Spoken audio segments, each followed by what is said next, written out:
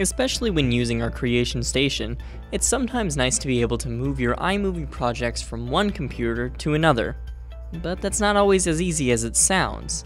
So today we're going to look at a tutorial on how to do just that.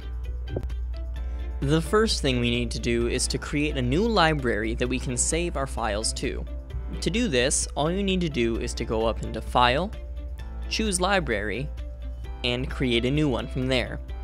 You'll name it just like you would name any other file, and most likely save it to your Movies folder. After creating this new library, we now need to save our project to it. To do this, look at all of the projects available on iMovie, find the one that you're working on, and click the 3 dots right next to its name.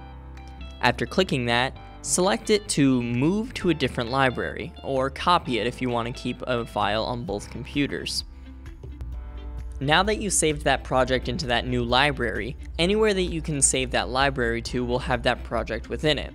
The best place to do this then would be using either your Google Drive or using the file server on campus, which if you don't know how to use that, go ahead and click on the screen now for an annotation that links to our tutorial for that.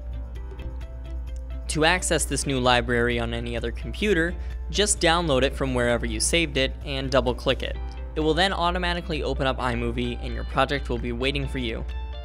If you have any more questions or anything if this was confusing, feel free to ask any Elite representative. We're always here to help you.